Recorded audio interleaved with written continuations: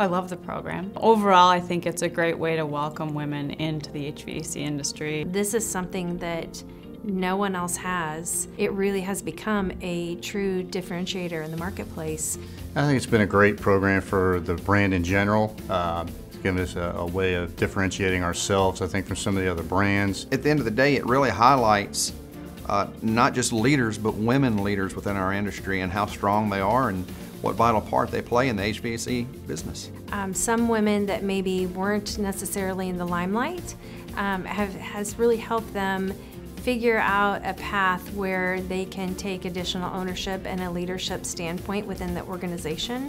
You know, by and large, it's a male-dominated industry.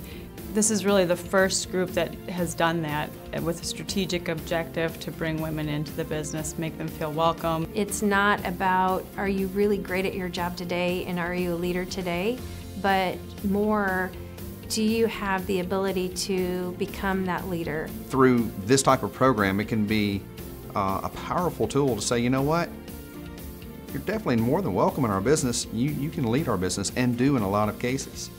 With that power backing us, it increases our exposure in the contracting world and creates more opportunities for us within distribution. It's amazing the number of women, when you approach them with that type of opportunity, that have never had somebody really approach them with something like this. And it's a compliment. They view it that way. They're excited about an opportunity to learn more. And most of the manufacturers have never approached them that way. So it's a great tool for us. These women now, although they loved the Bryant brand prior to being in the group, now they are true advocates and show their passion for it in a completely different manner than they had in the past. Every time we come back, inevitably I'll get the emails or the phone calls. We want to meet with our TM, want to learn more about Medal of Excellence, we want to further leverage our position on the dealer locator. I mean, again, you're in a group of women with tons of award winners too, so it's really motivating to those dealers to say, what's it going to take for me to get there? I think it's giving them a window and a vehicle to meet other women in the industry. And I think once that's been established, the female part of it actually separates itself from trying to develop the industry as a whole. And we've struggled. Talent-wise, you know, we're limited to just guys and have been for a long time. And now all of a sudden you have all these opportunities with women coming in and all these job opportunities that have existed that they've never taken advantage of before.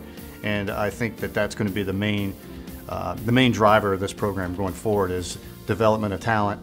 And there's a lot of it out there that, quite honestly, they didn't know they had an option before. It's not an exclusion of men. It really is the inclusion of women, you know, really helping and supporting other women in a new and unique way.